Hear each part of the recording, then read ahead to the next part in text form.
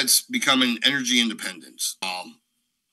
So the U.S. has an estimated 264 billion barrels of reusable oil reserves, which is more than any other country, including Russia, which is second with 256 billion. You have Saudi Arabia with 212 billion, Canada with 167 billion, and Iran with 143 billion. So first off, we become energy independent and we actually start using our own oil, and we start going ahead and getting the oil refineries and everything up and running at full force again, which I have hope that Trump will, get to it.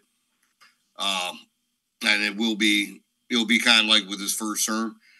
We have enough oil where we can start selling it to other countries and we start bringing revenue into this country. And, you hear some of these people go away and cry about environmental concerns. Well, do you think that Saudi Arabia and the Middle East have any concern for environmental factors or more concerns for environmental factors than the U.S. does? We have more regulations and everything.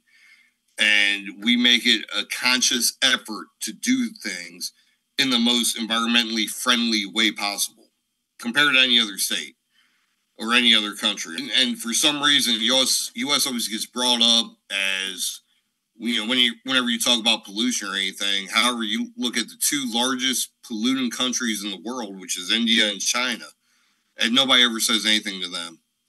That's because China and India will basically tell them to go ahead and kick rocks and get to walking, and the U.S. will go ahead and cow down and do whatever, they're being accused of doing wrong. And we need strong leadership in D.C. And unfortunately, right now, we just really don't have that.